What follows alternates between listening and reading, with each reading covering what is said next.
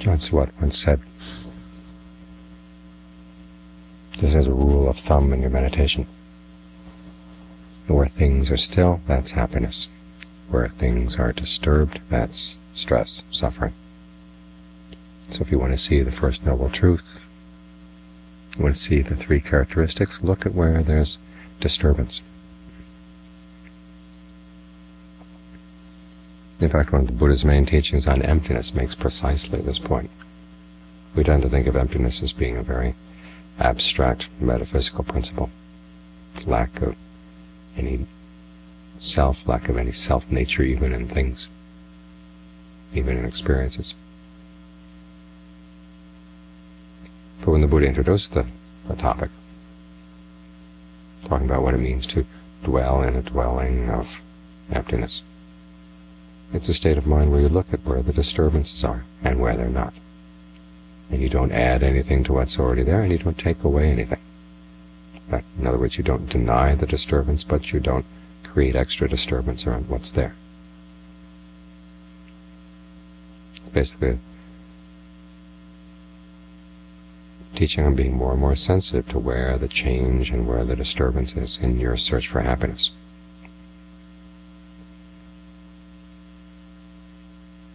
As we're working on bringing the mind to stillness.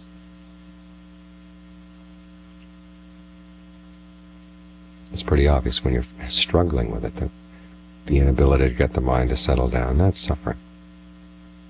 And once the mind does get settled down, there's going to be a sense of ease.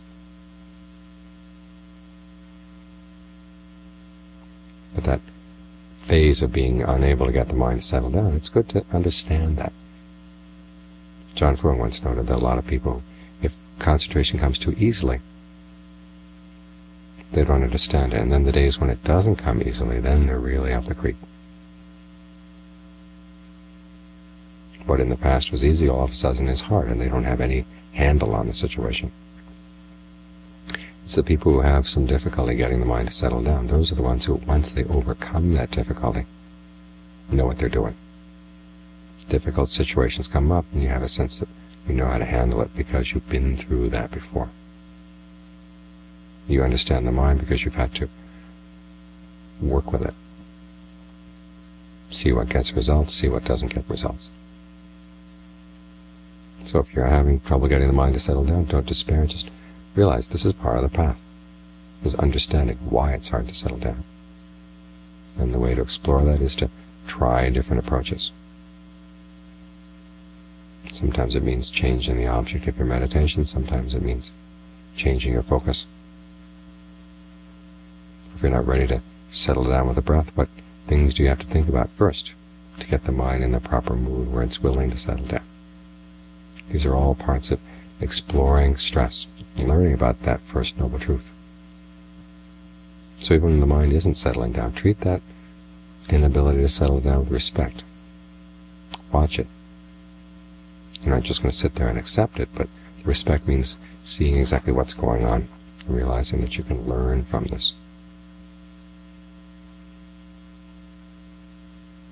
And as the mind does settle down, then it's a question of getting more and more sensitivity. You move into one level of stillness.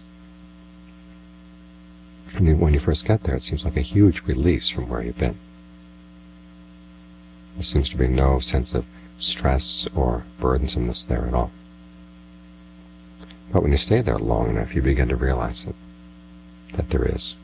If you're sensitive enough, if you look for where that element of disturbance is. Don't be too quick to do that. If you're just beginning to settle into a level of concentration, do your best just to stay right there. They talk about the foolish cow who is in one meadow and sees another meadow over on another hillside. One is, well, what's the grass like over there? What's the water like over there? Let's go see. And because she's foolish and inexperienced, as she walks down the ravine, she gets all tangled up in the rocks so that she doesn't get over to the far side of the hill, and she can't get back to where she was before. It stands for a person who's too eager to keep jumping through one level to the next, to the next, to the next, when you haven't really had time to explore the level you're on. But the teaching on emptiness basically asks you to look where is there disturbance and where is there not. What things have you let go of when you're in a particular state? What things are you still holding on to? The holding on there will have an element of disturbance. So this is what the teaching in emptiness is to look very clearly at where the disturbance is in your mind. You realize there's a noble truth buried in there. But you also need the lack of disturbance to give you the steadiness and the stillness that creates the background against which you can see the disturbance more and more clearly. It's like going into a house where a refrigerator is running. There may be other noises going on at the same time, but you can't hear them because the hum of the refrigerator is disguising them. But once the refrigerator suddenly stops, you hear other things, the drop of the water in the faucet, a leak in the toilet. In other words, the lack of disturbance is what allows the very subtle disturbances to suddenly stand out. So this is one of the reasons why we're working on concentration, is to create that background against which the very subtle movements of the mind, those barely conscious intentions, create stress, create suffering, based on ignorance. As we create less and less disturbance in the mind, we clear away the background, so ignorance has fewer places to hide. So both the disturbance and the lack of disturbance, the lack of quietude and the ability to create a sense of quietude in the mind. This is where you want to do your exploration. This is where you want to keep digging around, because it's in this area that buried treasure lies. Just keep it simple. You read the history of Buddhism, the history of emptiness is very, very complex. Yet it gets in the way. The Buddha kept it simple. Where is there disturbance? Where is there no disturbance? And the ability to admit what's there and not add anything that's not there.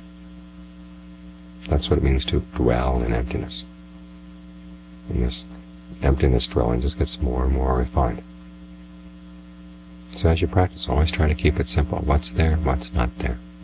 And in the question of what, ask for where is the disturbance, where is the lack of quietude, where is the stress? Where, when you're trying to make things really, really still, is there change? That's what you've got to learn how to comprehend.